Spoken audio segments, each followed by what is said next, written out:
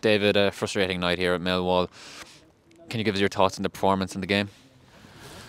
Yeah, I think overall we were poor, below par. I think we started well the first 20 minutes maybe. I think we played in the right areas, had some shots, attacked the space in behind. But after we conceded the goal, we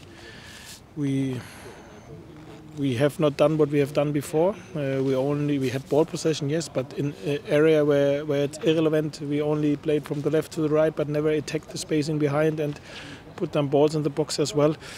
And then, especially second half, we were just not good enough, and we started to fight with the referee, to fight with individuals on the pitch. We really played in their cards. We lifted the crowd, with our behavior on the pitch, and this is what is very, very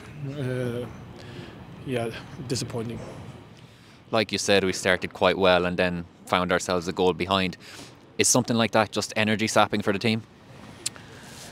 I don't think so. I think at the end of the day, listen, goals always can happen. It's a championship, and we reacted quite often quite well after we conceded and came from behind. But today, we not have done what we have done before this goal in the first 20 minutes, and especially in the second half, as I said, we totally played in their cards, and we have so many experienced players on the pitch who know exactly what it is all about here against Millwall away, and we have done exactly the opposite to lift the crowd.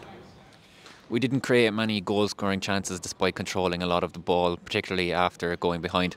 Is that something that's a concern for you?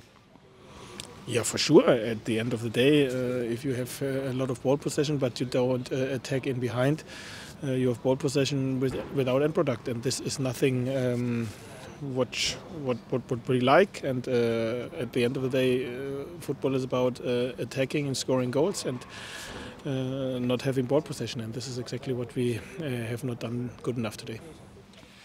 It's a quick turnaround again to Southampton on Monday. They're now 17 games unbeaten. What are you expecting to see from them at Carrow Road? Yeah, good opponent, the informed team of the league, but someone has to be the first one who caused them some problems, and we will be there on Monday.